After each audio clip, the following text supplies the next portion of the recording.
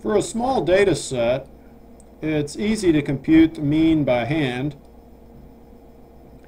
But if we have a larger data set, let's say a frequency distribution, then calculating the mean by hand can be tiresome. And so I want to show you a shortcut way to calculate the mean of a frequency distribution. Okay, first we calculate x times f for each data value x corresponding frequency f. We multiply the two together and write this down in a new column. And then we add up the frequency column and the product column x times f. Okay, and that gives us two summaries, sigma f and sigma xf.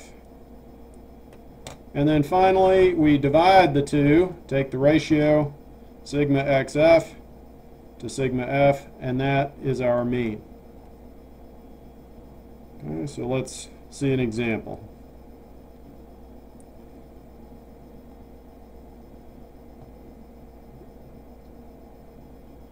A team interested in the ecosystem of a stream, let's say, measures the water temperature of the stream every day over a 30-day period. Okay, and so they want to find the mean.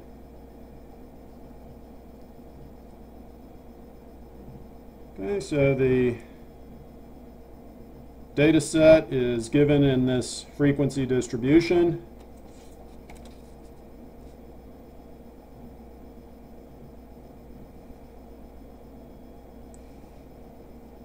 Over a month's time, the temperature varied from 52 degrees to 57 degrees.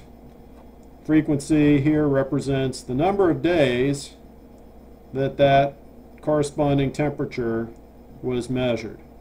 So for example, 54 degrees measured on 3 different days, 55 degrees on 8 different days, and so on. So to calculate the mean, we could go 52 plus 52 plus 52 plus 52 plus 53 plus 53, but that would get very tiresome. So using the shortcut method, what we do is we take each data value and the corresponding frequency value, multiply them together, and that gives us an xf value.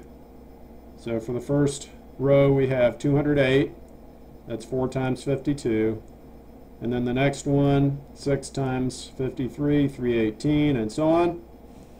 We do that for each pair of data and frequency value, and then we find the total of our xf column, and that turns out to be and then divide by the number of days, which is 30, and we get our mean, which is 54.6 degrees.